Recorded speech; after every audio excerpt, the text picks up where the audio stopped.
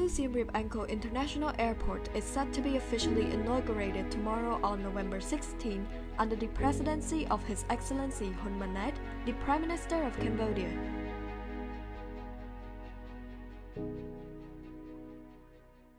This is a 4E level international standard, which spreads over 700 hectares with 3,600 meters long runway, and it can accommodate all type of aircraft, not to mention that it can handle 7 million passengers per year, and is planned to accommodate 12 million a year in 2040.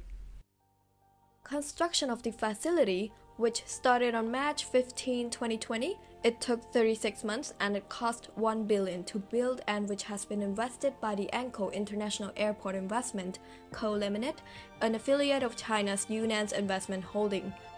It can accommodate larger commercial planes, including many of those used on global long-haul routes. Just to be informed that Siem Reap Angkor International Airport located in Sonikum district, which is gonna take about 40 kilometers from Angkor Park and 50 kilometers from the center of Siem Reap city. Well, it's pretty far, but of course it takes an hour from the Siem Reap city to get there, but actually it depends on traffic.